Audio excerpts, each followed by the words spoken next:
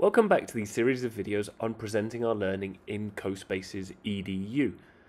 This week we're going to be learning how to insert a video into Cospaces and actually make it play. We're also going to lock things to make it easier when we're creating and adjust the camera functions. First of all, let's have a look at how to add a video. So we upload it just as we did with an image. We wait for it to upload and then we attach it to a wall and resize. Let's have a look at Cospaces and do it together. So I've opened up classes, here's my assignment, click on it, click on upload, upload again, and then find the video on your computer or on your tablet, click open, wait for it to upload. Once it's there, we drag it out, attach it by clicking A, attach it to the wall and resize it. That bit should all be very familiar because it's exactly what we did with images. The next part's slightly different. We're going to double click on the video, open in settings, and where it says video, we're going to turn off autoplay.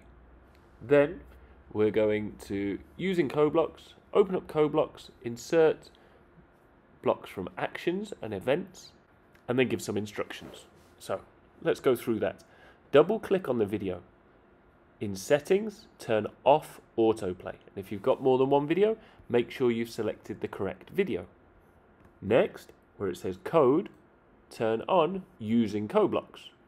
Now go over to code in the top right hand corner, start a new CoBlock script, and in here we've got actions and events. The first one we want is actions.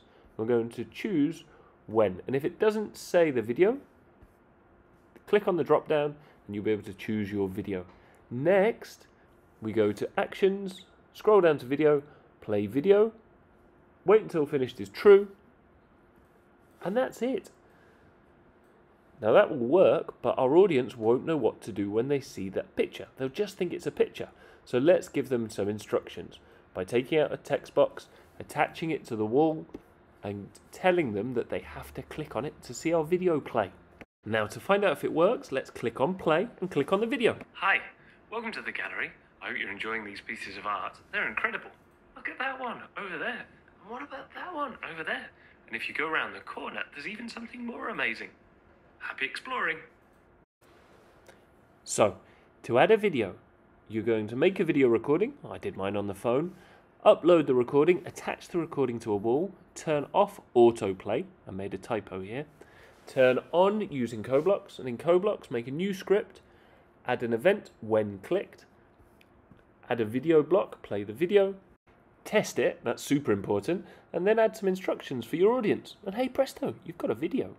Now let's see how we can adjust our experience for our audience. So we're going to find the camera. And if you don't have a camera, you can drag out a new one. Click on the camera, open up the settings, and we can adjust it to walk or fly.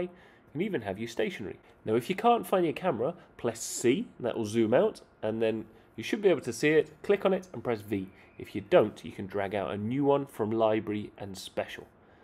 Once you've got your camera, double click on it and you get some settings, and you can have walk, fly for example. Let's try fly. You can speed up. Collision, if you turn this off, you can walk through walls. And if you've got multiple cameras, you don't need them, but you can set this to be your main camera. You can also adjust the speed. Let's see what happens. I've gone through the wall because collision was turned off. So that worked. The last tip for today is locking things up. So if you double click on an object, you can lock it. And if you want to unlock it, that's very simple too. You just double click on it again and click unlock. So here, if I've locked it, now when I click on it, it doesn't move. And if you've got lots and lots of objects, this is really useful. You can lock anything. You could lock a picture or a text box or a wall or a person. Have a go. Right, here's your to-do list. I would like you to lock up any stationary objects, things that you aren't going to move.